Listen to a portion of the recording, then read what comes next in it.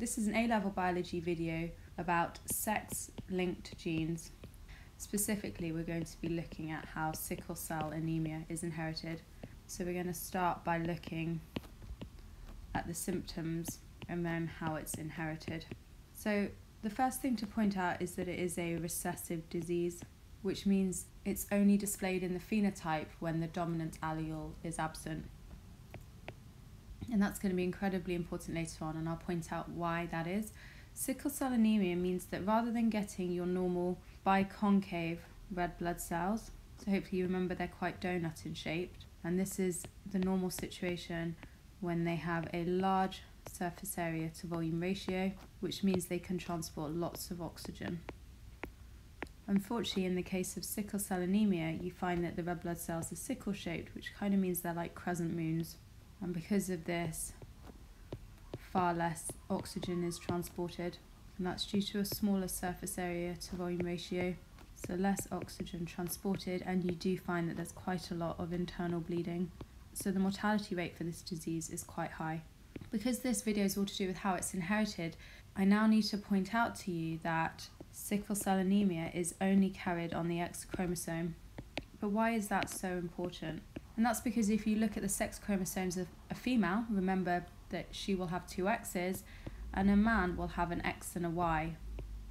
So if we say that sickle cell anemia is only carried on the X chromosome, then it can only be carried on these chromosomes. It cannot be carried on the Y chromosome. So if we look at the combination of alleles which result in sickle cell anemia, let's have a look now. So here's one female, and you're going to use the letter H to represent sickle cell anemia, and I'm using the lowercase h because it's a recessive disease, as I've already mentioned, and I'm going to use the uppercase H to show someone who is healthy. So if we have a look at the combination of alleles, this person here will be healthy, and remember they are homozygous because they have two copies of that uppercase H. This person will also be healthy, and that's because sickle cell anemia is a recessive disease. We can also see that they are heterozygous because they have one uppercase H and one lowercase. The final combination for females is two lowercase h's.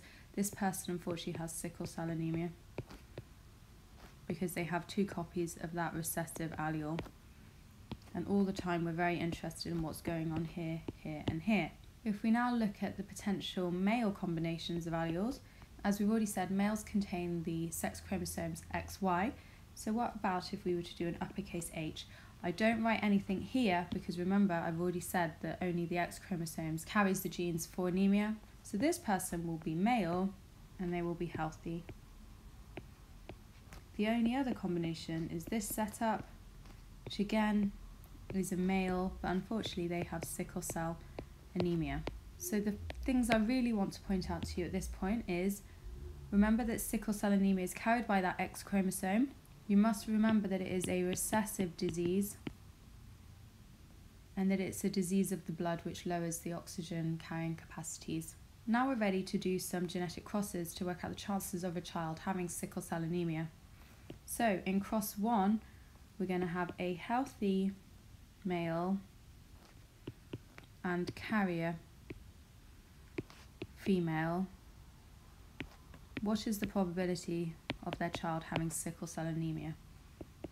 So the important thing is to work out what's going on with our genotype. First of all, we know we have a male, so they're going to be XY. We have a female, so they're going to be XX. The male is healthy, which means he must have an uppercase allele, because that would mean that he does not have the disease.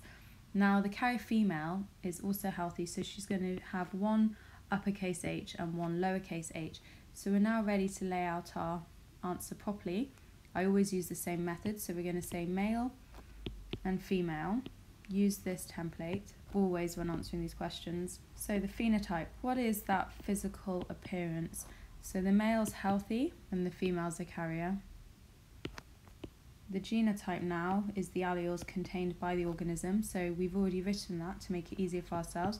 We've got XY with that capital H there, XX, one large H, one small h. Next up, the gametes. Remember, those are the sex cells, so some of those sperm will have the XH, they'll be female, and they'll be healthy sperm, and some will have that Y chromosome, which means that they'll be male sperm. The female, some of her eggs will be healthy and some will carry that gene for anemia. And if you don't like what I'm doing here, you must watch my other videos on Punnett squares, because this is assuming that you're okay with GCSE level Punnett square theory. So we're ready to do our Punnett square now. Our male, we just copy down the gametes that we've worked out. So we have that X and that large H, the Y. The female, we have X, uppercase H, X, lowercase h. Now we're ready to cross those alleles, so you just rewrite them.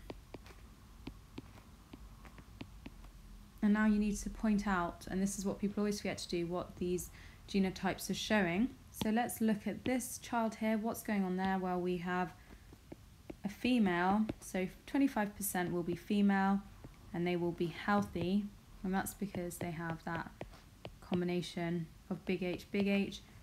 If we look at this one now, another 25% will be female.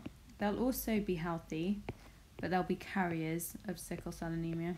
And we'll point out that genotype, it's because they have that combination of the big H, small h. Looking at this male, 25% will be male, and they will be healthy, and that's because they have that combination of big H and then that Y chromosome. And then unfortunately for this male down here, we have 25% will be male with sickle cell anemia, and if we write that genotype, you can see that it's small h, Y.